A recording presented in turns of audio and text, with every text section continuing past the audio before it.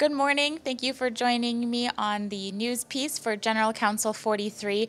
I'm Stephanie Strachan, and behind me the commissioners and guests are just finishing up their opening worship for Day 7 of General Council.